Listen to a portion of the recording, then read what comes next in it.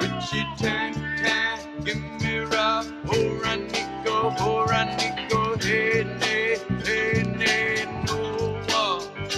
Witchi-Tai-To, give me rock, oh Ranico, hey, nay, no. Water spirit feeling springing round my head makes me feel glad that I'm not dead. Witchi-Tai-To, give me rock, oh Ranico, hey, nay, no. Best Indian Country DVDs and CDs by James Greeley, honoring the supernatural, 2006-2008. Native flutist, powwow CDs, movies, he's got it. By the way, I didn't introduce myself. I was just asked, who am I? I'm Lana Jack. I'm from Salilo Indian Village. My Indian name is Khayukhpo. It's the mist from the falls. That's what my name means. It's a Wayampum name. And I'm just really super excited to be here today, and I hope you are too, because I know that we have some great lineups for some great conversation, some great music, and some great performances. So if we could have James Greeley come on up and give us some of his fine tunes.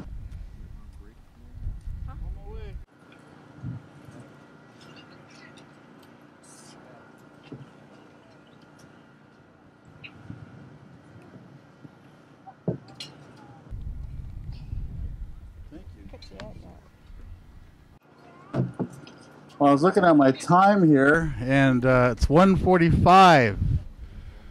I think we were supposed to start at 11, so that would be called Indian time. White man time gives you cancer. So yeah, my name is James Greeley. Thank you for the introduction, and was invited here by Sean Cruz, and also would like to acknowledge another gentleman, the late John Talley, who was one of the native programmers with KBOO back in 2000 when I met the gentleman, and so I wanted to dedicate my time to that man. He was a good support during his native programs. I would show up out of the blue, and he'd say, "Hey, come get on the mic, come play flute for the City of Roses." I'm like, "Why not?" Well, I'm here to share my gift, and like I always say, all glory to the Creator most of the time. I feel like I'm just a channel to able to express these songs. And this person on my ribbon shirt is brand new. It's got the Kokopelli figure on here, and out of the Southwest with the Hopi people on my mother's side, they call him Kokopa. And that's the right pronunciation before the Europeans decided to add the little Kokopelli at the end. And but we're going to share some songs here. I was asking about some delays, some effects. You kind of get spoiled with PA systems when you do this rock star stuff. And but we're on a dry mic, and so later on, I brought my own PA, and I might see about setting my PA up here, and can do something a little bit later, because I think we're here till 7, I believe. The weather's great. Great to see everyone here. We have our render stand back there. I have CDs on me of my music. I have business cards. So from now until we're done here, can pick up some CDs, business card. Dad's got some Bigfoot T-shirts back there. He drew himself, and people have been pretty acknowledging, pretty nicely. You repeat again? Oh, I hear some effects now. Who's making a liar out of me? Oh, there he is. That guy, he's making a liar out of me. But yeah, so he's playing with the effects a little bit. If I end up turning my back towards you, it's nothing personal. It's the wind that takes away the sound from these flutes, because all the sound comes from this right here where this fetish is. Well, I call it a fetish, but it's a bear that looks like he's pooping, but it's a pooping bear that's on there. This was a gift from one of my friends named John Ely. He's got Sacred Medicine Wheel flutes, and his wife helps him with these flutes as well. But one of the real cool things is, I don't know if it'd be cool, but he has no fingers on one hand, and he has all his fingers on the other hand, but he can't play his own instrument. So his wife was inclined enough to figure out the flute and help him design his flutes. But when he asked him to play one of his flutes for him before, which wasn't this one, I said what I didn't like about it, what I did like about it, and he came back and said, "Hey, here's your flute." And I said, "Well, that's excellent, because it plays the way that I play, the style that I play." Some flutes makers, there's flutes out there. I think they should just throw them in the fire and start all over again. But for the most part, I couldn't make a flute to save my life. And but I have made these ones. These are bone whistles. This is a deer bone. This is eagle bone. We'll share some of those too. And so yeah, like I said, nothing personal. The wind's going that way, so I have to face that way.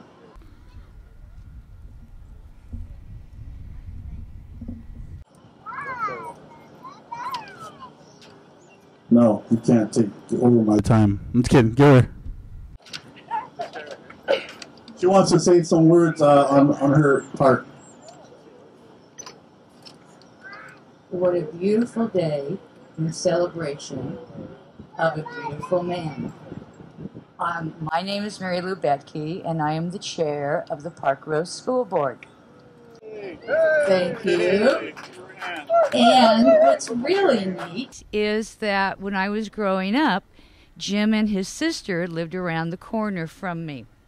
So I can remember watching him on high tide, dancing. I can remember how his father and he worked together to master his skill. I had the privilege of knowing his mother. I had the privilege of working with his sister. I love the fact that today we celebrate the 3rd Jim Pepper Festival.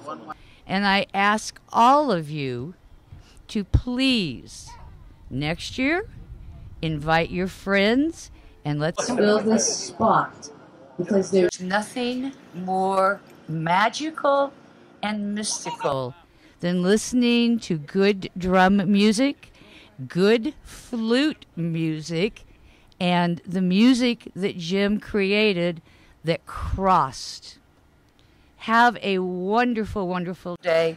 And I feel so privileged turning it over to a flute player from some of my favorite land, the Southwest. Thank you. Have a great day, people. Where did he go? I need you to flute me off the stage.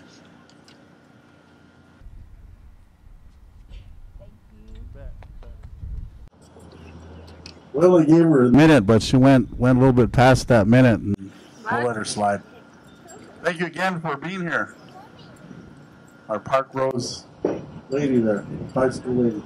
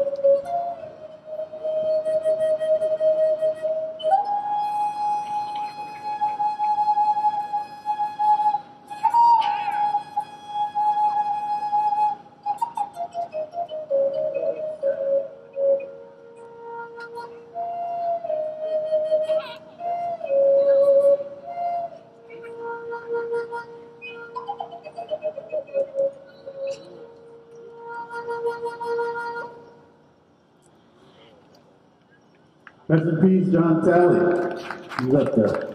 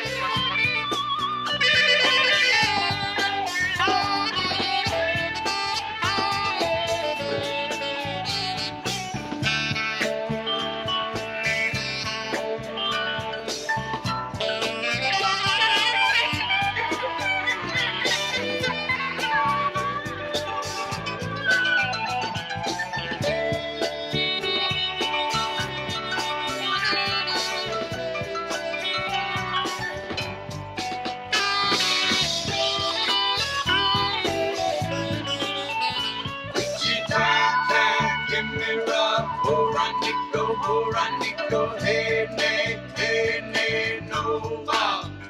Witchi-Tai-To, give me rock. Hey, nay, no more. Water spirit feeling springing round my head. Makes me feel glad